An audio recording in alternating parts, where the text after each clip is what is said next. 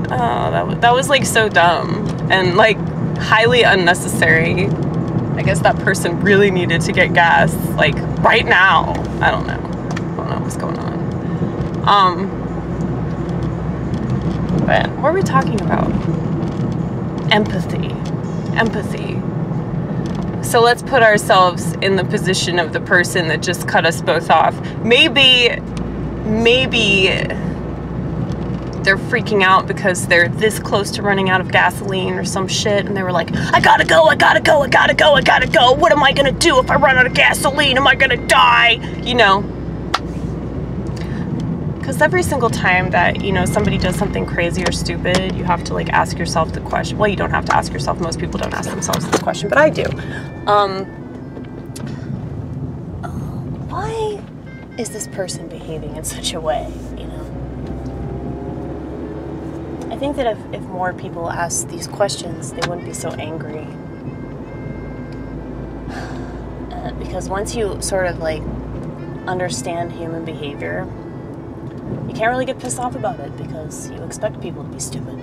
You know, you expect people to be selfish and ignorant, arrogant, and incompetent. You expect people not to read. You expect people not to do any research. You expect people not to give a fuck about anything. And back to my point about social media, it seems like, you know, at first I was wrong about social media. I thought that it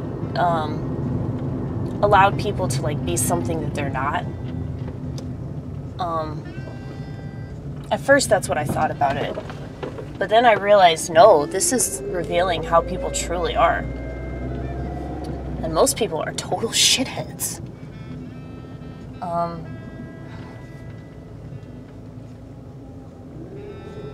So, isn't that good news? The thing is, though, if you get off social media, it's so crazy, like, just how, like, you know, none of that drama matters at all, you know? You just live your life, and you talk to people in person, and you can, have some coffee, and eat a bagel, and it's still good. You don't have to document it, you know? It's like the experience still happened.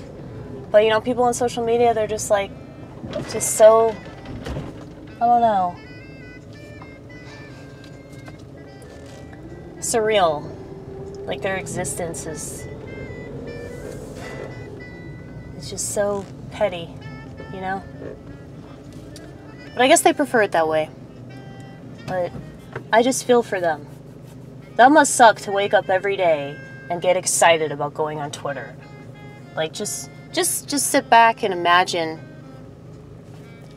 just how terrible that must be to be that kind of a person.